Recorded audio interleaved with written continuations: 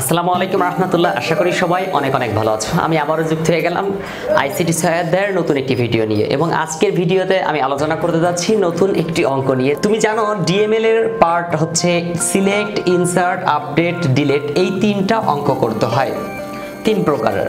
ওকে, তো ডিএমএল এর আমি অলরেডি ইনসার্ট নিয়ে করেছি, আপডেট নিয়ে করেছি এবং ডিলিট নিয়ে করেছি। আমি 3 নাম্বার, 4 নাম্বার এবং 5 নাম্বার ভিডিওতে তিনটা আলোচনা করেছি। আর সিলেক্ট নিয়ে প্রায় 20টার মতো আলোচনা করতে হবে, 20টা অঙ্ক করতে হবে। সো সিলেক্ট নিয়ে পরবর্তীতে পার্ট বাই পার্ট আমি অ্যান্সার করে দিব এবং অঙ্কগুলো সলভ করে দিব। ওকে, তো ডিডিএল এর পার্টে আমি যে তিনটা আছে এই তিনটা ছোট অঙ্ক, সো আমি এই তিনটা অঙ্ক এখনই করে দিতে যাচ্ছি। তো দেখো, ক্রিয়েট আছে, অল্টার আছে, ড্রপ আছে।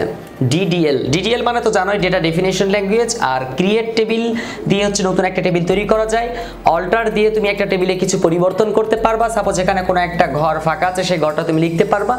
আর ড্রপ দিয়ে তুমি পুরো টেবিলটা মুছে ফেলতে চাইলে মুছে ফেলতে পারো। তুমি যদি আজকের এই ভিডিওতে নতুন হয়ে থাকো তাহলে পূর্বের ভিডিওগুলো একটু দেখে নিও প্লিজ, আই রিকোয়েস্ট ইউ। আর একটা কথা হচ্ছে, তোমার যদি কোনো প্রশ্ন থেকে থাকে এই ডেটাবেস ম্যানেজমেন্ট সিস্টেমের উপরে তাহলে প্লিজ প্লিজ প্লিজ কমেন্টে তোমার প্রশ্নগুলো করে ফেলো।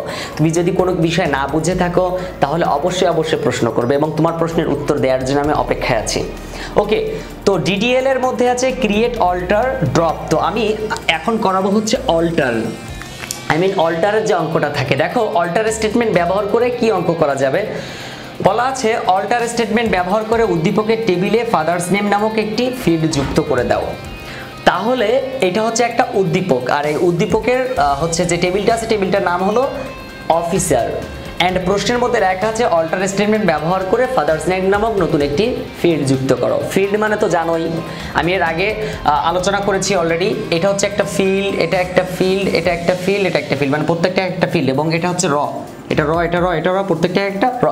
ওকে, তো যদি আমি অল্টার স্টেটমেন্ট ব্যবহার করি তাহলে আমি এখানে নতুন একটা ঘর নতুন করে যুক্ত করতে পারবো, সেটা হচ্ছে ফাদার্স নেম। তাহলে আমি কিভাবে লিখবো? অল্টার লিখতে হবে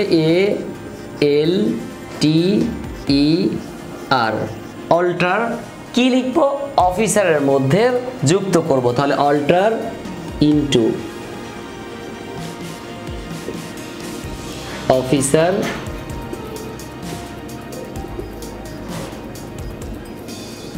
একটা কাজ একটু মনোযোগের সাথে দেখো, সেটা হচ্ছে আমি যে অফিসারটা লিখলাম এই অফিসারটা হচ্ছে এই অফিসারের মতো, অর্থাৎ এইখানে যে লেটার দিয়ে যেভাবে লেখা ছিল আমি সেভাবে লিখেছি।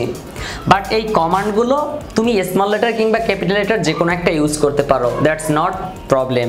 ওকে, তারপর হচ্ছে অল্টার ইনটু অফিসার, অফিসার নামক টেবিলের মধ্যে পরিবর্তন করতে হবে বা যুক্ত করতে হবে। কি যুক্ত করতে হবে? Father's name.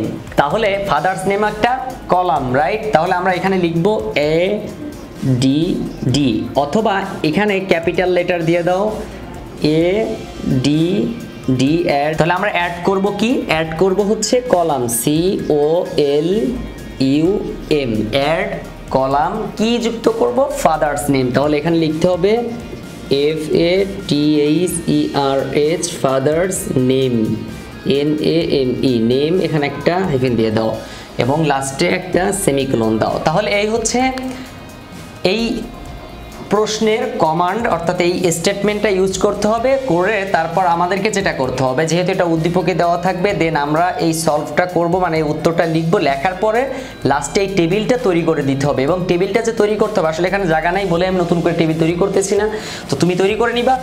কিভাবে তৈরি করবা? জাস্ট এই টেবিল, উদ্দীপকে যে টেবিলটা থাকবে সেই টেবিলটা হুবহু লিখবা, দেন এখানে নতুন করে একটা ঘর তৈরি করে দিবা। ঘরটার মধ্যে ফাদার্স নেম থাকবে, ফাদার্স নেম, জাস্ট এটা হচ্ছে উত্তর। বাট এর ভিতরে যে তথ্যগুলো থাকবে সেগুলো কিন্তু আমাদের বলে দেয়নি, জাস্ট আমাদের একটা কলাম যুক্ত করতে বলেছে, তো একটা কলাম যুক্ত করে দিলাম। বাট যদি আমাদেরকে এখানে বলতো যে বা নতুন তথ্য কিছু দিয়ে দিত তাহলে আমরা সেগুলো তথ্যগুলো ইনসার্ট করে দিতাম। ওকে, তো এই ছিল হচ্ছে অল্টার স্টেটমেন্ট ব্যবহার করে কিভাবে একটা অঙ্ক করা যায় বা কিভাবে একটা টেবিলের মধ্যে নতুন করে তথ্য যুক্ত করা যায়, একটা কলাম নতুন করে যুক্ত করা যায়, সেটা খুব সহজেই শিখে ফেললাম। ওকে, দেখো, ড্রপ স্টেটমেন্ট নিশ্চয়ই তুমি শুনেছো এবং ড্রপ স্টেটমেন্টটা হচ্ছে ডিডিএল এর মধ্যে পড়ে। তো ড্রপ স্টেটমেন্টের কাজটা কি? ড্রপ স্টেটমেন্ট দিয়ে আমরা একটা টেবিল মুছে ফেলতে পারি এবং এটা সবচেয়ে সহজ এবং এতটাই ছোট অ্যান্সার হবে তুমি চিন্তাও করতে পারবে না। দেখো, উদ্দীপকে থাকবে এরকম একটা টেবিল, দেন প্রশ্নের মধ্যে থাকবে ড্রপ স্টেটমেন্ট ব্যবহার করে উদ্দীপকের টেবিলটি মুছে ফেলো।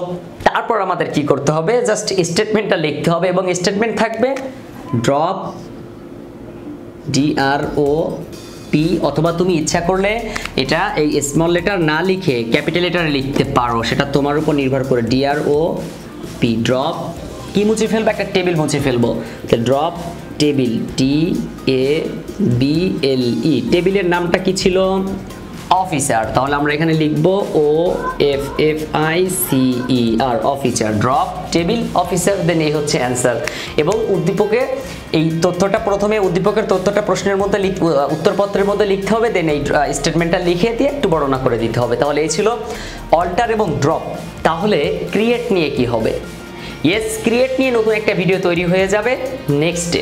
অবশ্যই তোমাকে অপেক্ষা করতে হবে নতুন ওই ভিডিওটি পাওয়ার জন্য। আই মিন ক্রিয়েট স্টেটমেন্ট ব্যবহার করে কিভাবে একটা টেবিল সহজে তৈরি করা যায়, এবং চোখ রাখতে হবে আমাদের চ্যানেলটিতে। অবশ্যই সাথে থাকতে হবে পরবর্তী ভিডিও পাওয়ার জন্য। তুমি যদি এই চ্যানেলে প্রথম হয়ে থাকো তাহলে চ্যানেলটা সাবস্ক্রাইব করো, আর তুমি যদি অলরেডি সাবস্ক্রাইব করে আমার সদস্য হয়ে থাকো তাহলে really grateful to you. Thank you.